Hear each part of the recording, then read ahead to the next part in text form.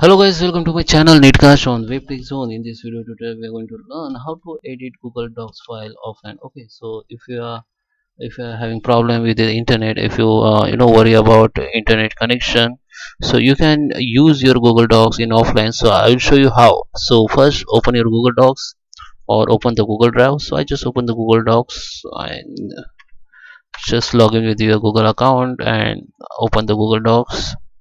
Yeah, this is my Google Docs and I have some documents here which I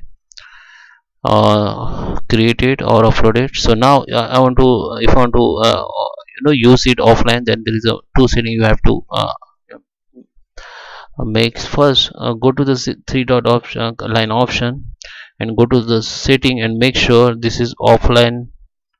This is offline option is enabled. Okay, in my case I have disable it, but if you want to use your Google Docs file offline, or just click on it and make it editable, make it active and just click on OK. After that it will be only work for specific or recent file. But if you want to make any files and folder editable, specific file or folder editable, so you have to, okay, let me open Google Docs. Okay, so just okay, make this no setting first, then come to the file, specific file which you want to make editable in offline, and just click on three dot and just on it. Okay, you have to on it, so it will be available in offline. If your file already open, if you have open file and if you want to make it offline editable, so here you can see, go into file and you can go to the, okay, here the option call make available offline. Just click on it, then this file will be saved on your computer and it will be editable in offline.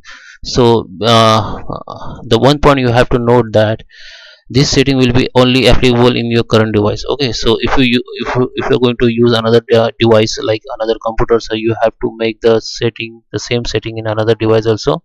So it is this option creates some shortcuts in your computer, and it will be work only this device where you have make these changes. If you want to work on new device in offline, so you have to make same settings on your new computer. I hope you like this video. Please subscribe me. Thank you for watching.